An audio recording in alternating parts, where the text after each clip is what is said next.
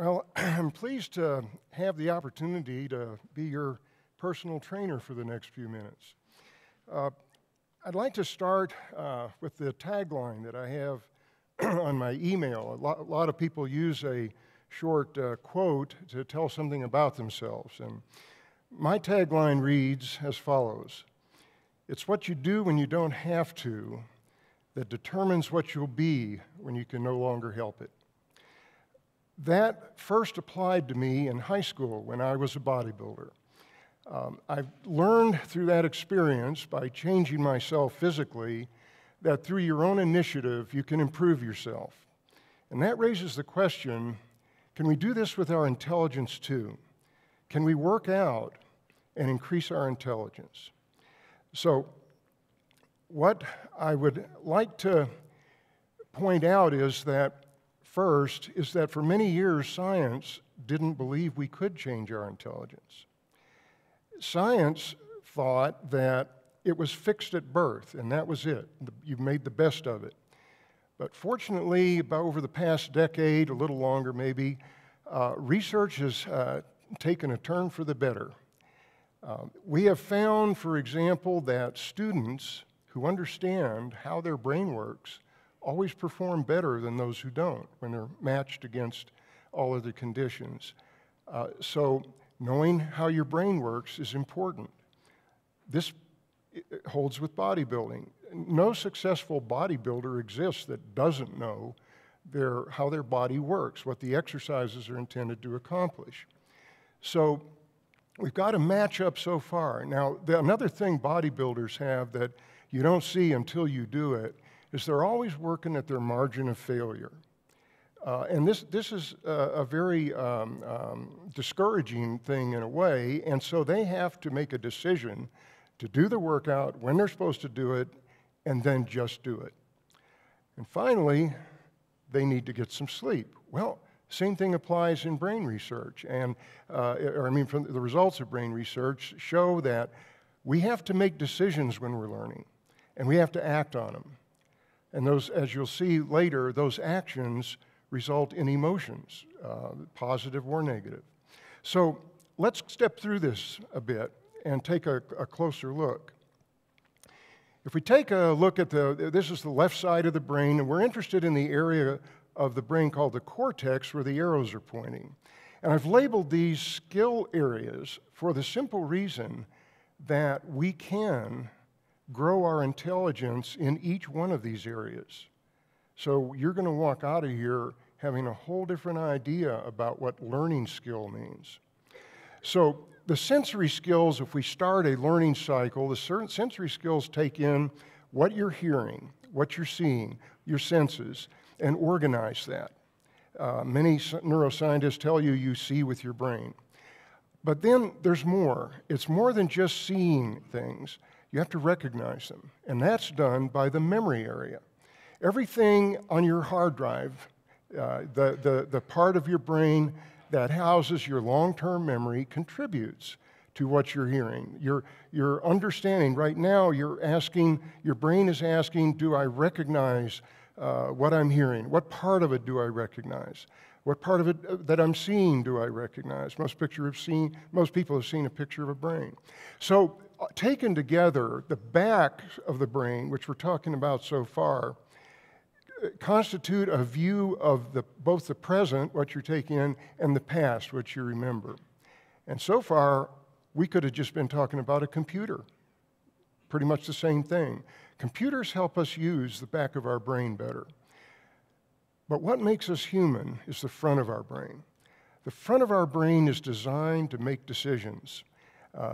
We don't have time to get into depth, but it basically does this by creating possibilities, creating a big picture, and predicting possible outcomes, and then making a decision to do one of those, to choose one. And then finally, the brain is designed to act. So that decision leads to an action. Okay, so we have a learning cycle, the outcome of which becomes new input, and the cycle continues. And so we basically never stop learning all day long. Now, So let's say we've worked out our brain this way. We've spent some time in a learning cycle. What changes? Is there a comparable change to muscle, actually physical? Muscle fibers grow in size. It turns out brain cells grow in size. They change physically. Now, don't worry, your head won't blow up today. I'll explain that there's a balancing mechanism. We'll get to that. But what I want to bring to your attention now is how we grow. Because the brain nerve cells grow differently. They grow by branching more. Branching is equivalent to increase in intelligence.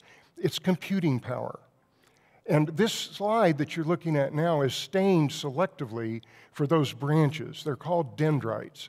It looks like something you might have pulled out of your garden, weeding your garden.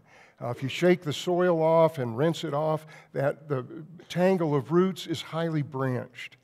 And what we do when we learn is extend and elaborate those branches. And it's hard to believe, but up to 10,000 times. 10,000 times. So the brain is able to really branch out and increase its intelligence. Now, the trick is, how do we get this to happen? What makes this happen? Okay, it seems that this all happens during sleep. This is the most fascinating part of the research going on right now in learning. Learning only occurs during sleep. If you experimentally block the growth of dendrites during sleep, you block learning. So that's the same thing for a bodybuilder as blocking the growth of their muscle during sleep. So how does sleep work? Well, there's an interesting interplay here, and it helps us understand what we mean by active learning. So let me explain. When we sleep, we go through sleep cycles, and a part of each cycle is deep sleep. It's called, in other terms, slow wave sleep. But what's important about slow wave, and by the way, non-dreaming sleep, this is not talking about your dreams. That's shallow sleep, actually. So when you are in slow wave sleep, your brain replays everything you did the previous day, your experiences. See, right now, you are actually starting little spines on your dendrites. They're starting to grow from all the experience you're having today. And that gives you the illusion you're learning something. And it is an illusion because if it's not followed by further growth, it goes away. It gets pruned. The decision the brain makes as it replays is to grow those areas connected with emotion. In other words, you learn what you care about. And then it prunes away to make space, to keep your head from exploding. It prunes away what you don't care about. So if when you're learning, you don't attach something emotional, it can be humorous, it can be pleasure, but it can also be negative. It can be something you're afraid of or something that threatens you. All of these had survival value in the early days and still do. So the brain then learns by growing dendrites in reacting to emotion. And remember, emotion is a product of action. Therefore, active learning produces permanent learning or long-term learning. So I'm coming now to the exit ramp, and I want to kind of go back over this to drive home some points by giving you some pointers, some tips. If you want to develop your sensory skills, the research in brain research is showing that mindfulness meditation improves focus and attention. The memory area of the brain, which is actually a problem for big picture learners. Many of you out there recognize that you learn first through a big picture. Well, but you have a lot of trouble with details. So the thing to do there is just expand your big picture. If you draw concept maps, draw a bigger concept map, attach more details, and you've solved it. The front of the brain is hard for people that are good with details. They don't spend much time up there. So the way to deal with that is to extend your learning. Go beyond what's told to you and answer questions you derive. What, why, where, when, who. Let Kipling's 6 Honest Men guide you, and that will exercise that part of the brain. And then follow that. Follow that by talking to yourself. Talk out loud, like I'm doing. It makes you put things together. Now, if you happen to be at a coffee shop and somebody at the next table looks over and asks you, "What are you doing?" Just tell them, "I'm working out."